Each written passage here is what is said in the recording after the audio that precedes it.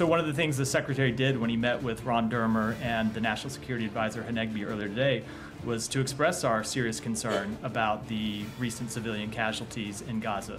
As I've noted before, we have seen civilian casualties come down from the high points of the conflict and even from where they were, say, 6 weeks, 2 months ago, but they still remain unacceptably high.